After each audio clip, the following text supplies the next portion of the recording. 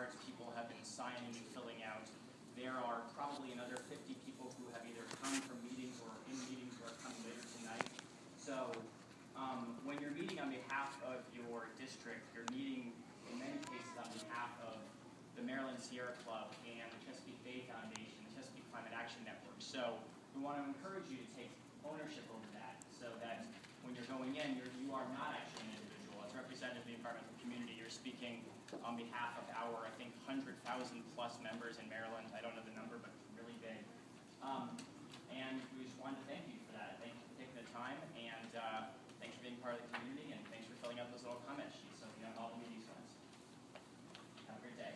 Josh, one thing I forgot to mention is that we're going to have people stationed in the various buildings by the elevator that will know where these people are, where the people you're supposed to have, will know where their offices are and what time. They'll have a meeting scheduled. So look for those folks. We were going to have stickers, but the stickers haven't arrived yet. So hopefully, you know, you see people milling out. Yeah, they're standing in one place looking confident. So yeah. Or ask anyone you see, frankly, if you can't find where you are. Yeah. And the report forms, leave them with those people. As you leave, just hand them to those people and they'll collect them. If you don't get them to us, there's a fax number on the bottom of the report form that you can fax it back to us. Thanks. Hi, everybody. Again, thank you for coming out. I really, really appreciate whatever it took to get you all here. For those of us that actually live these days in the halls of Annapolis, we sometimes forget just how hard it is to get here.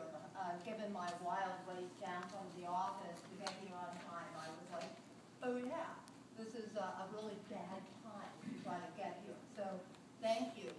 I'm going to just go over some lobbying 101, citizen lobbying 101, just to give you all some confidence. Looking around, I see many of you have done it before.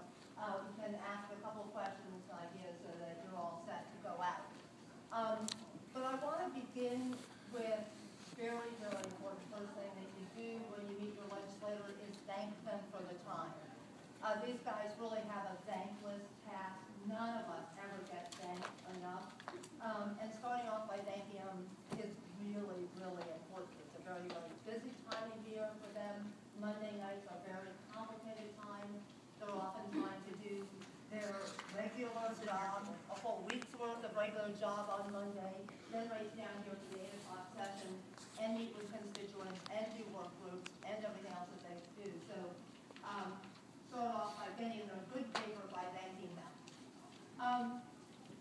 Your job today is to put the face on the issue, putting something before them so that when the bill finally comes up in committee, it may come up this week, it may come up in 2 weeks, maybe in 3 weeks, it may be a couple more weeks beyond that before it comes on the floor. We want them to remember your bright, shining, good-looking faces on this bill and the stories that you're bringing to them. We go to them and we present just facts, ma'am. You know, we're there presenting it from Thousand Friends' perspective or our organization's perspective, but as you as constituents are putting the local on your voter, I care about this because that's not what I can do. I can do it with my legislators, but I can't do it as well as you can. So your job is to put that local face, that local story. To make, if your issue was to look at wind or water or the bag bill, think about why it's important to you and let them know that. Why this is important.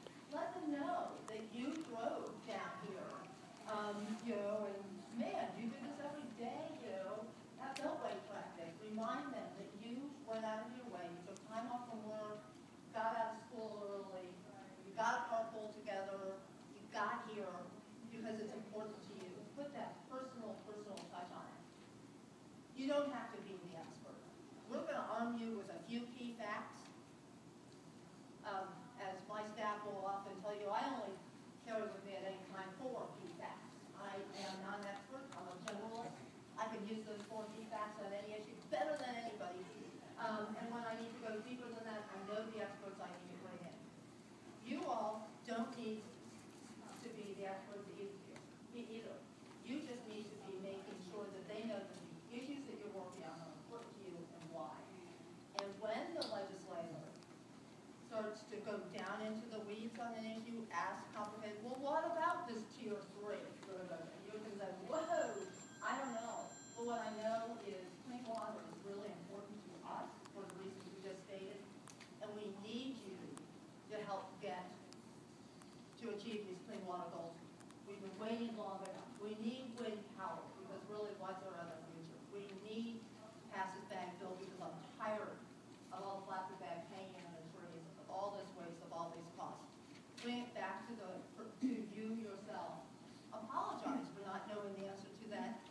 Find out what your key question is and write it on your response form. We'll follow up with them with the right experts. And we'll make sure that their question gets answered. But don't get trapped in that. There are a few legislators who like to play those kind of power games. Only a few.